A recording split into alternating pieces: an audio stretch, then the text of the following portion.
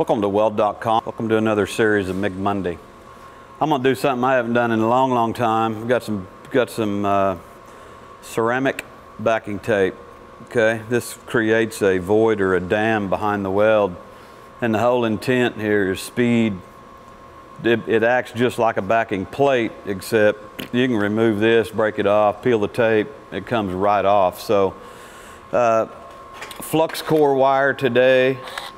We are going to do a 70C wire on C25 gas, about 30 cubic feet per hour. I'm running off a Rebel 235 IC. I'm going to run 27.5 volts, 400 on the wire feed speed. And again, by code, we're not doing anything as far as a root face. We've got a wide open gap, 1/4 of an inch or so. Again, this is all about a speed. I'm running a 70C wire, so essentially this is a flat position, and I'm gonna haul 3 passes. I should be out of this thing pretty quick. So let me grab my hood and some safety glasses. I'll be right back.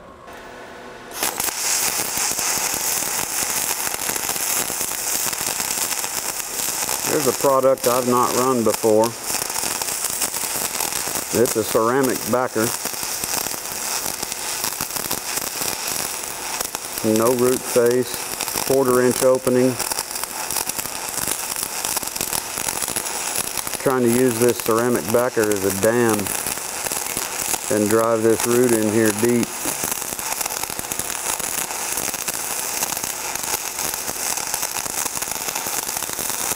About 5/8 to 3/4 thick out. Weaving across the leading edge here to catch the bevels.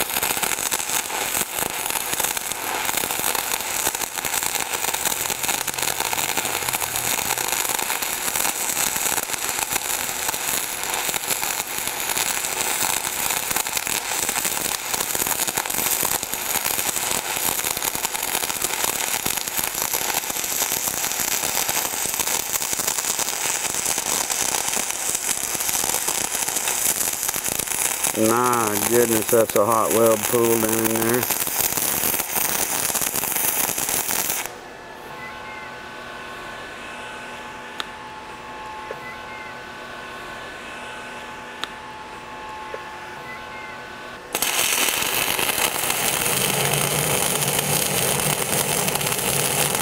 This is pass number 2. Same volt, same wire feed speed.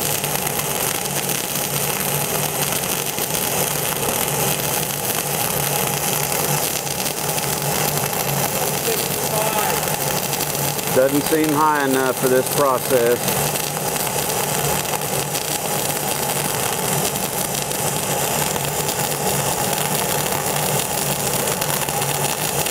I don't like this heavy snap.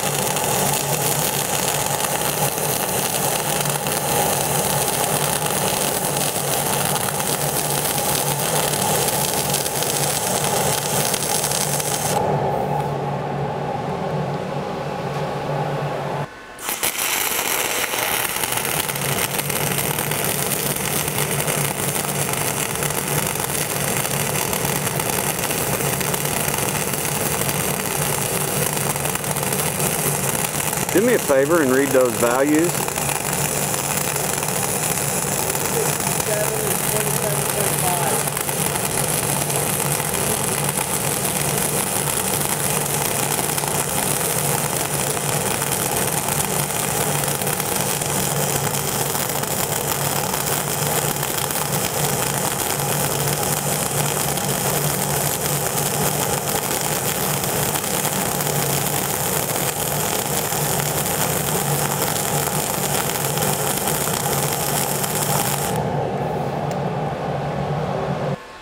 Okay, we did 3 passes on here. We did a root with ceramic backing tape, 27.5 400, and I'm not so sure that I could have dialed that in a little bit better. Again, we're on Rebel 235 IC.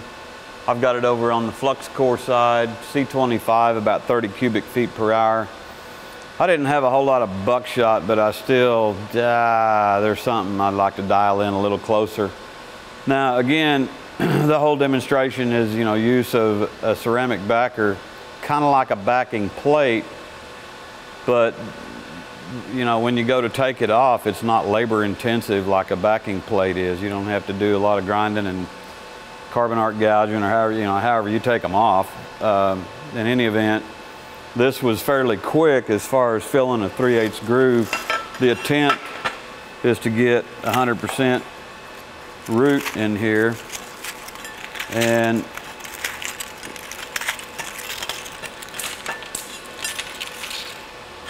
I'm out of here. You know, this is the root side. This stuff just acts like a dam. So this black part, it actually have a little concave section in it. That's where the root was touching. So nice, heavy, full root within parameters. I can see huge benefits of this. Again, you know, it's not something that I use all the time. I think it's kind of interesting and cool for speed. I understand this is used extensively in shipyards and heavy plate construction, and some of you may have vast experience with it. Please send us some cool comments, you know, and you know, this is not something that I play with a lot of around here. It's not called for that much of, so, but you know, I think it's a cool product. I really do. You know, I see some good benefits with this for speed. We'll have to play around with this and probably do some stick procedures and possibly change to a wire that we can run straight uphill. This was a 70C wire, and man, it's awfully humid here right now, and maybe this wire gathered up some humidity being stored out of the bag for a while. In any event, we'll try this on some other welding processes as well and see how it goes. Again, ceramic backing tape, kind of cool stuff. Hey, I want to give Buggo Corporation a shout out for providing the ceramic tape for this episode. Thank you very much. I hope this was educational. It sure was for me. Thanks for watching Weld.com. Please subscribe to the videos. Thank you.